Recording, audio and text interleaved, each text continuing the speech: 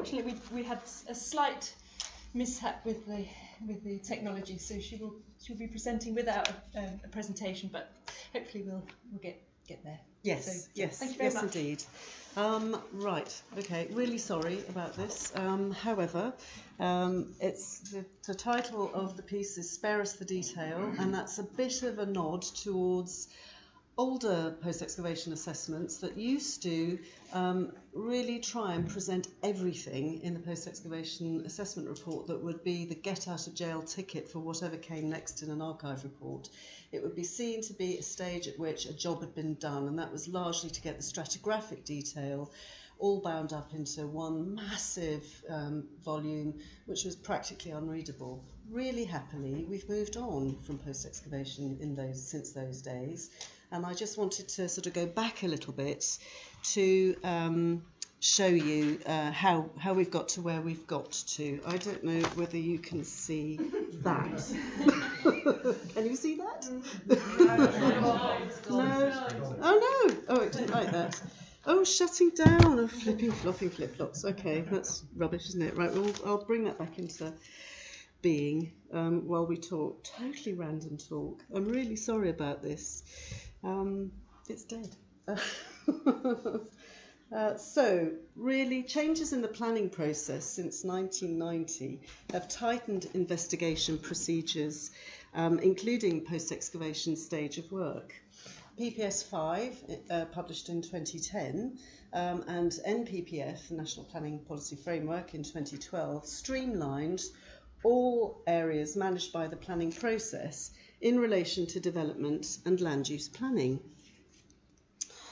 The hard to interpret and easy to misinterpret planning condition, developed for PPG 16 in 1990, was remodelled by Historic England, working with CIFA, Algeo and the Planning Inspectorate at that time, and they produced a revised model condition that spells out the assessment and analysis stages, as well as those relating to publication, dissemination, and the all-important archive. I just have to break into this, sorry.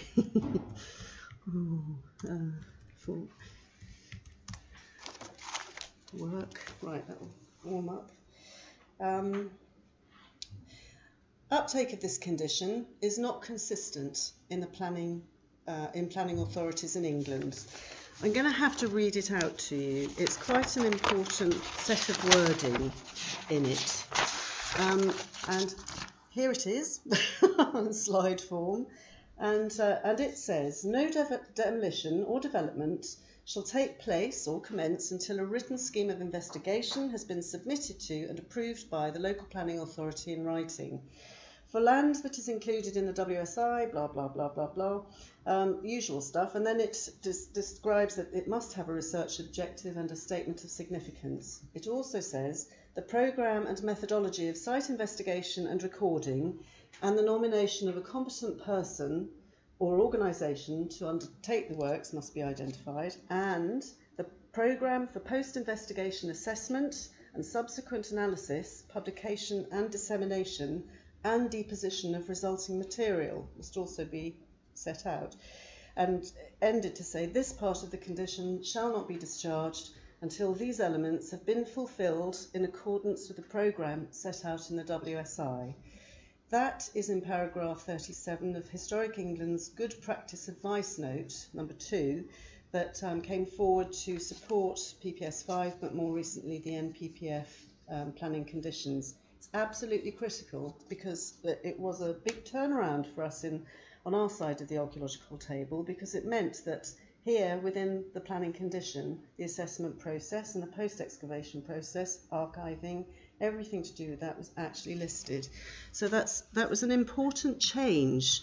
It might have seemed minor for a lot of people, but it was an incredibly important driver of how we undertake business on a day-to-day basis. PINs, however, don't always use it, the Planning Inspectorate, so should a scheme go through to, this is probably too much planning information, but should a scheme go forward to some kind of rejection phase by the Planning Committee or the Planning Authority, that this will be put forward on appeal through to the Planning Inspectorate, who will often sort of revise the review of the planning committee by agreement, by negotiation, and by the production of new information, whether that's on archaeological grounds or anything else. But they'll usually default to the old PPG 16 condition that still has a currency. That's really unfortunate that they do that, and it sets back all the good work that came through with the new condition at the time of writing in around 2012. So there's always work to do. The bottom line of that is that there's always something to be done for all of us. You know, we have enshrined, therefore, in planning condition, if the right one is used, that there will be a post-excavation assessment phase, analysis, dissemination, publication, archiving. But we are all duty-bound at all levels to remind our clients or any kind of funder of that process. So that's just a permanent educational thing, and we explain the process day in, day out to every developer who finds a new problem that they have to face and deal with. So back in and down we go. So I've told you about the condition. So then, yeah, the subtitle, however, of today's session is what should form an ideal post-excavation assessment. And this is something that Duncan is gone, alluded to at the back. And he quoted the MORPH guidance to you, showing how that assessment stage should actually continue from here. So within MORPH, even though that particular guidance itself might be a little bit odd compared to the MAP and MAP 2 principles, they're supported by project planning notes, and PPN 3 is the one that supports... Oh, don't do it again. Sorry, I'm pressing that button again. It supports the MORPH guidance, and so 2.1.4 of that PPN 3 says project proposals for fieldwork projects must include plans for all work up to and including site archive completion and assessment. The assessment estimates may need to be revised in light of the emerging results of fieldwork, and that, crucially to us, is the cost break period of that programme.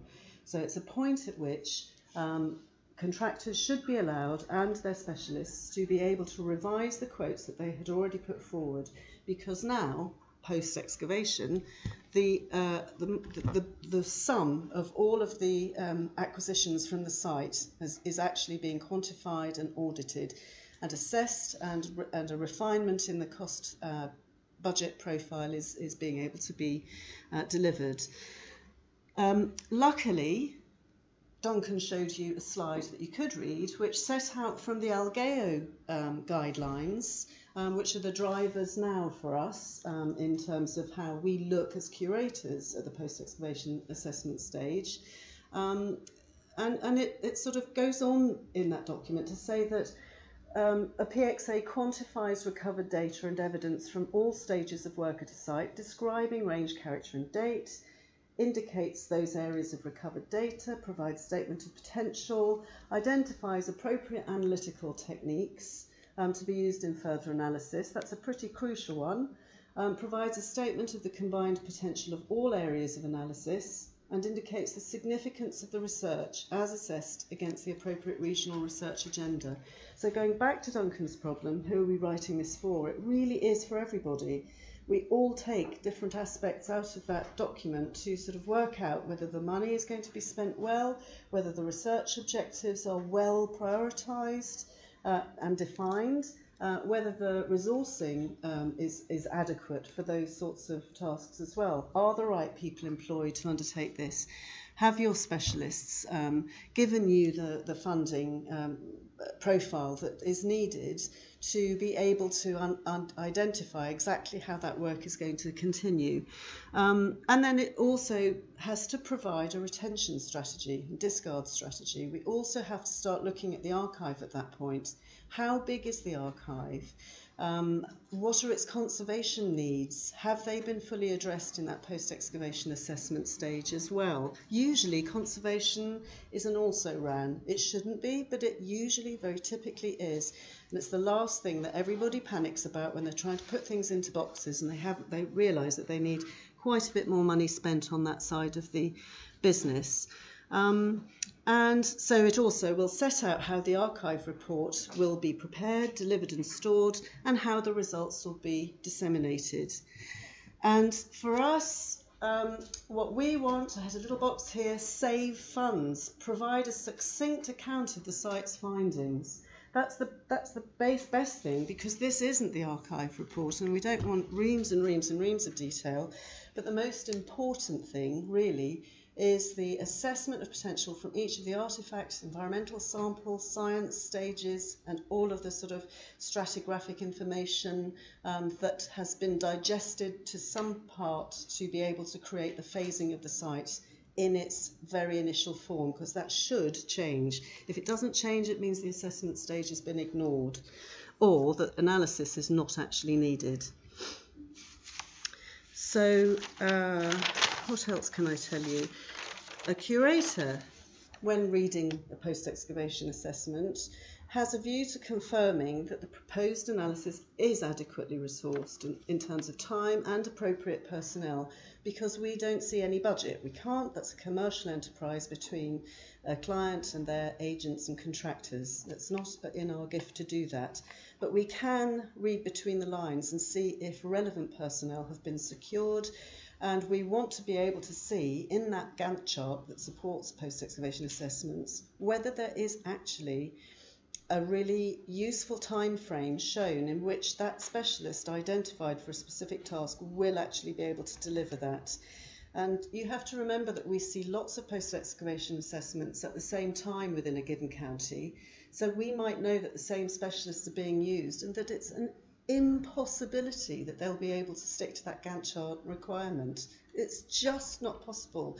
So when we might come across as being really shirty about we don't believe you, it's for those reasons. It is an unrealistic prospect. And so I had another slide, do's and don'ts of project management, which you can't see. Find out if your usual specialists can work on a new project at the tendering stage. Ask them at that stage, because they might be able to say, got nothing for a year, in which case you have to find another one working with your typical specialist to be able to say who they would recommend for you to approach because they know the subject matter or they know the area from which it's coming. It's really, really important to do that. Ask the specialists for their own costs. Don't try and make them up. Do not try and make them up. You will always fail because you don't necessarily, I don't know who I'm talking to here, one doesn't necessarily know what all the published methodologies are per discipline and what it is a particular specialist has to do to achieve those and to stay within their given procedural documents and standards. So, you know, it might be for some of the sciences that you're not including things like bench fees and chemical acquisitions and things like that. You're just, or one is just booking time, and that cannot be the case anymore. We really have got to start having a much better dialogue with specialists and with the funding bodies. So the post-excavation assessment, if it has to say this won't be delivered for 2 years beyond the 2-year programme, that's okay. So long as you can get an agreement to do that with the client, and so long as the planning authority will accept it. They won't always, doesn't always happen. They say, no, you must get these things off the books. But we have, in Cambridgeshire alone, big backlogs of undischarged planning conditions. It is a problem. It's endemic across the country. But but there is a way of keeping dialogue with planning committees and planning authorities to make them understand how the management of the project works. So, I'm sure that Simon will have a solution to that, but let's find out. So, advise your client that an archaeological budget given at the tendering stage will be refined in line with published guidance. I hadn't intended to read these out. I hoped you could read them out. following the assessment, it may stay the same, or additional costs might be needed to undertake the relevant analysis. So this then leads us on to, will you actually be meeting the objective of preservation by record? That an excavation happened means that there must have been a period at which somebody took a decision to say, we're going to preserve the site by record because we're not preserving it in situ. If you don't create the record by completing the post-ex and producing on the archive report and the publication text, you haven't preserved the site by record. It doesn't exist as a site, and it doesn't get entered to the HER. It's in limbo land. It's a really big problem. Properly worked out fixed costs like staff costs and rents. Curators were not allowed to talk about these sorts of things, but we can see sometimes that there's a problem of understanding between fixed costs and variable costs versus fixed price contracts. And fixed price contracts do enable some degree of change because fixed costs are known to be absolutely time limited. And if the change, in the structure of how those costs work out changes within that period, then they have to absorb and allow for that sort of change to occur and be able to change, therefore, the budget as previously set 2 years earlier. Anything can happen in 2 years that will change those sorts of things. We'll have a pension crisis and people's salaries costs go up. But it shouldn't be down to the contractor to absorb all of those penalty issues as they see them. There has to be a dialogue going backwards and forwards with the client in order to enable that kind of fee problem to be resolved. Some typical problems was another slide showing 2 boxes of problem and what that led to. So it's very simple. It's only a few points. So analytical techniques presented in the winning project design, ultimately can't be carried out on cost grounds. So what does that lead to? It represents a departure from the agreement, from the written scheme of investigation, and it can lead to a revised timetable for delivery. But as I said, that's not always possible. But by negotiation and by telling your curator what the problem is and getting your curator or consultant to work for you to enable that time change to occur, and through a formal departure notice, things can be achieved. Insufficient absolute dating to support phase groups and refined ceramic assemblages, spot dating, is a key aspect of all regional frameworks as far as I can see, and yet we don't spend any money trying to refine those ceramic chronologies or whatever it is that we're trying to achieve. But not having, especially for large sites where you do have a very significant assessment stage and you really are refining and rescoping the research objectives, if you haven't got dating to support it, it can't be supported by your curator or by your assisting, consultant and person who is the interface between the funder and the deliverer. So that actually matters. If we're not fulfilling regional research frameworks, why are we doing this? It shouldn't be happening. Publication, therefore, enters the doldrums, never gets resolved. Backlogs are just too many across the country. And so that comes back to the preservation in situ, not by record, not being achieved. Often that will lead to a lack of funding to deposit the archive. So it's not then publicly accessible for anybody else to use it. So again, publication, preservation by record hasn't been achieved. Nobody will know that it exists except by contact with the actual excavating authority. HERs won't accept uncompleted archive, just won't do it. Digital archiving is not undertaken, and that's a bit more of a difficult issue that we're, I think, facing a bigger problem, a bigger crisis across the country anyway. But again, access to survey and metric data, any digital born data, isn't there and able to be achieved. So that's a shame. Last slide. There's a lovely mosaic of a Roman money bag from Pompeii with all its money spilt out, and a bunch of archive boxes going into a skip.